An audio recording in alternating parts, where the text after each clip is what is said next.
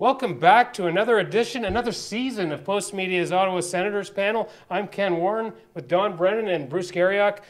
Brand new year, brand new vision of the Senators right here. Guys, we got a lot to talk about here. We start our new year. A lot of changes. Head coach DJ Smith, Guy Boucher, and Mark Crawford gone. You run through the litany of changes, and it's quite something when you go back from the change. In is Ron Hainsey, Nikita Zaitsev, Connor Brown, Tyler Ennis, Artem Anisimov, I think I got that right. Gone, of course, Cody Ceci, longtime senator. Ben Harper gone. Anyone else? Zach Smith. Zach Smith in the Anisimov trade. Guys, there's a lot to chew on here. Where do we start, Bruce? Do we start with a message from the coach here? Well, I think you look at the number of changes that have gone on. Obviously, they couldn't sit still with what happened last year, and they wanted to move on. I'm surprised at some of the moves they made. I was surprised that they made such a big deal with the Toronto Maple Leafs in getting Nikita Zaitsev and Connor Brown in that deal for Cody Ceci. You look at the changes that they have made and the young players that are supposed to come in here. Obviously, General Manager Pierre Dorion couldn't sit still. It started at the top with the hiring of DJ Smith, and DJ Smith is obviously going to bring a new message and a new voice, and we'll see where this goes starting day one of training camp. Don, new coach, new message, probably gives himself some time, right? Because it's all about building with the youth. What do you expect him to try to instill here? You know, what's he going to try to change immediately? Well, it's obvious that the defensive game of the Ottawa Senators over the last, I don't know, seems like 5 years, but it's probably been 3, has been horrendous.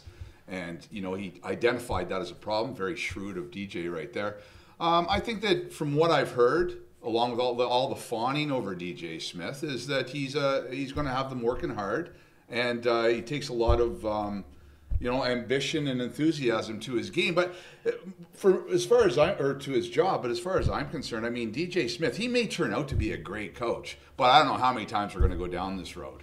Just giving a new guy a chance, the Craig Hartsburgs, the Paul McLeans, the Corey Clusens, he could be another one of those. You keep throwing enough stuff at the wall, though, and sometimes it sticks. Okay, new coaches go through a honeymoon period, and there's no question this is not about today. This is about 2, 3, even 4 years down the road, building with the kids. And I the one move I thought was necessary here was Cody Ceci. He wasn't going anywhere. He's spinning his wheels. We're going to see what's going to happen with Zaitsev, whether he can replace him properly. I don't know.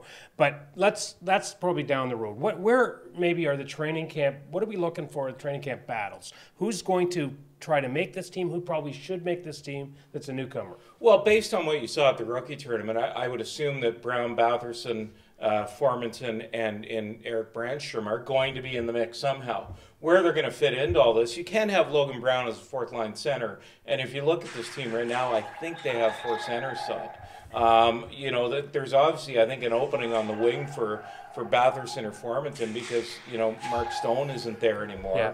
On the blue line, I don't know if they want to put Brandstrom in to start the season. I think that the thinking there maybe he starts the year in Belleville and then is brought up during the season. But to me, those are the obvious guys who are going to battle for position. They're set in net with Nielsen and Anderson, right. So that's not going to change. But those 4 guys in some way, shape, or form are going to push for spots. Well, the way I look at it front is Batherson has a job to lose here. If he does training camp the way, if he continues to progress, I think he's on this team. The intriguing one for me up front is Logan Brown, like you say. And if he's a center, does Colin White move to the wing? Does somebody else move to the wing? Because he's a power play guy too. If he's on this team, I think he's got to see power play time.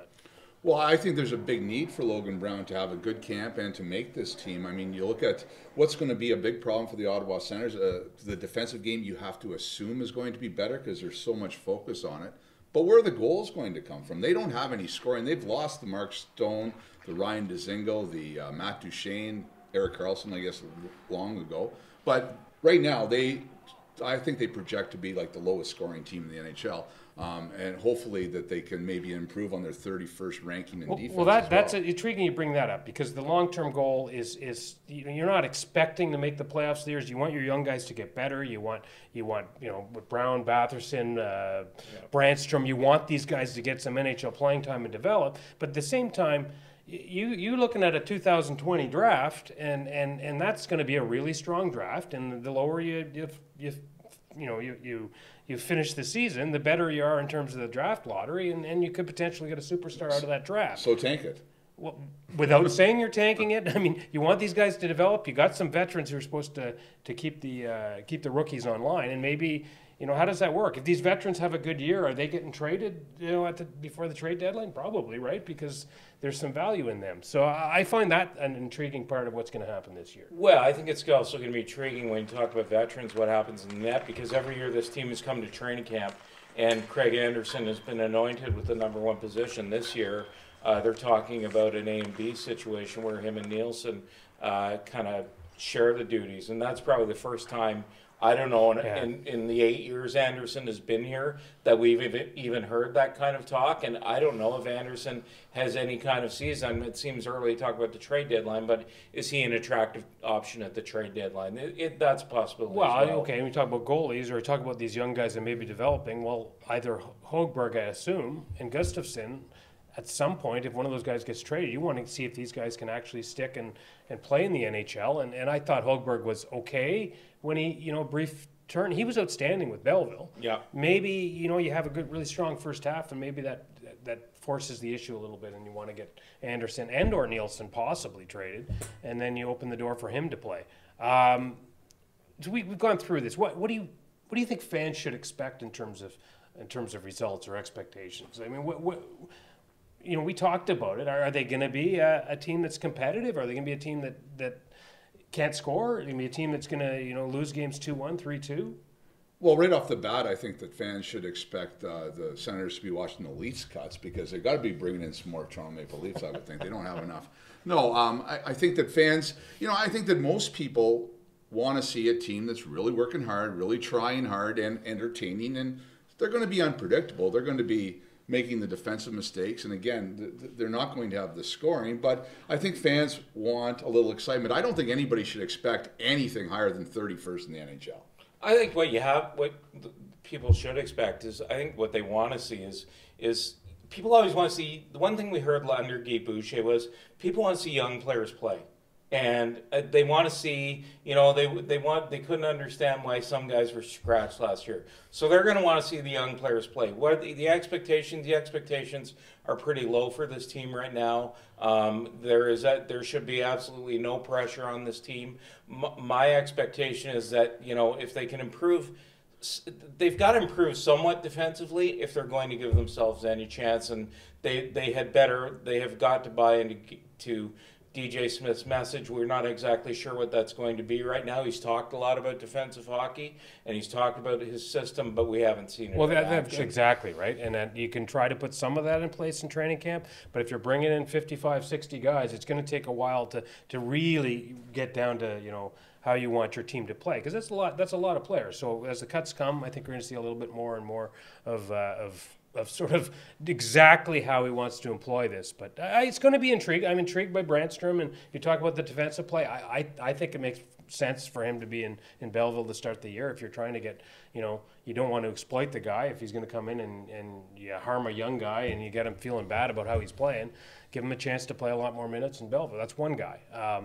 But in terms of how this team's going to face, I just one last thought here, Don, before we wrap up on just what your sort of thoughts about this going in. Well, I guess that there's going to be some responsibility for the veterans, the Craig Andersons, and I guess they say Ron Hainsey's a leader. He hasn't talked to the media yet. He hasn't stepped forward and shown a leadership in that way at all. I'm wondering why that is. But guys like him and who do you have up front? Jean-Gabriel Pageau.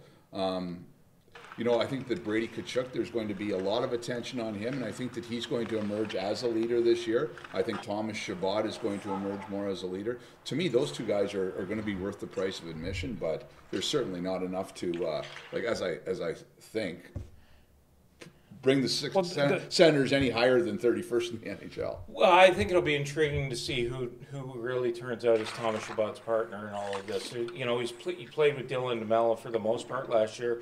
It certainly sounds like, from speaking to DJ Smith on the weekend, that is going to change. That he's going to see opportunities with Ron Hainsey and Nikita Zaitsev, and how much does Nikita Zaitsev help improve this club's defensive play? Both those guys are used to playing with high-end defensemen, so I think that's going to be something to watch. You mentioned both you guys. You mentioned about Kachuk and Colin White. I think these are two really young guys.